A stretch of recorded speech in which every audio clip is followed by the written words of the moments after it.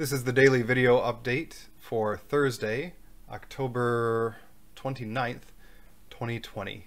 For the Unitarian Church of Lincoln, I'm the Reverend Oscar Sinclair. When I was 25 years old, I was diagnosed with nodular lymphocyte predominant Hodgkin's lymphoma. Shortly before that diagnosis, the Affordable Care Act had passed through Congress. It was in the process of being implemented when I was diagnosed.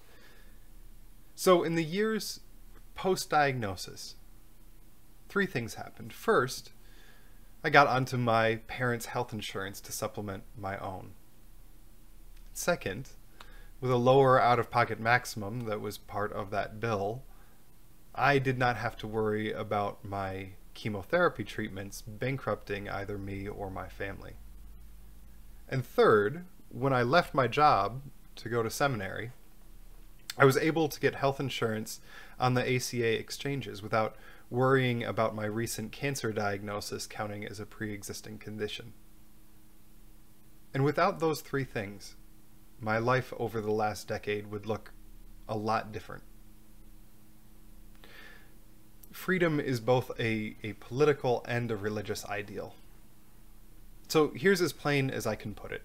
Not having to worry about whether or not I could afford health insurance gave me the freedom to follow this particularly religious calling that I'm in.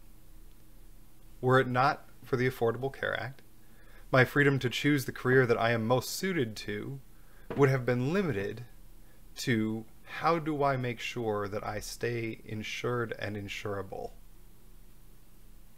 And I'm not the only person with a story like that. Healthcare is one of the largest expenses for most people and families in this country. And it's also one of the least elastic expenses, meaning it doesn't respond well to context. Consumer spending is an elastic expense, right? You can delay getting a new car for a little bit if you need to for financial reasons, but you cannot delay getting heart surgery.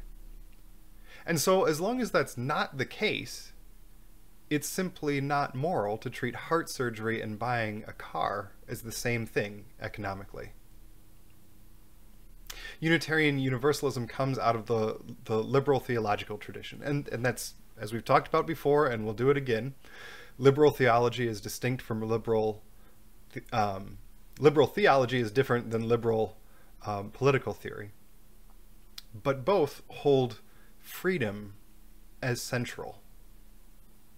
And it's because we hold freedom as central that healthcare is a human right, to allow freedom to follow careers, callings, life paths unconstrained by a health insurance market.